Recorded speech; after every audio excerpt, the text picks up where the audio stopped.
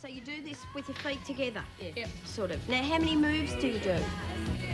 Oh, 13. 13. Now, they start off like that, right, with all the zeros or the circles together. Right, well, I'll just 1, 2, 3.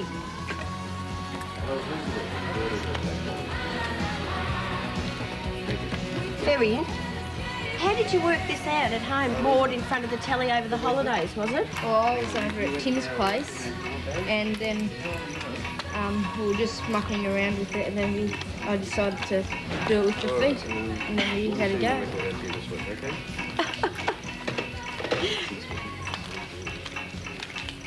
I think we also had another letter, didn't we, from somebody else claiming they could do it with their what? 5 seconds. Oh, in 5 seconds. Sorry, I thought it was with something else. Five moves or whatever. 5 moves with their feet. Well, the boys are taking a few more than 5, but they're getting there. It wouldn't be real easy, though, would it? No, it's good. You know, I've heard of ambidextrous. What's this? Yeah, he's done it. Feety-dextrous. Yep. They both done it. Look at that. Beauty. And both about the same time. Congratulations. Yeah.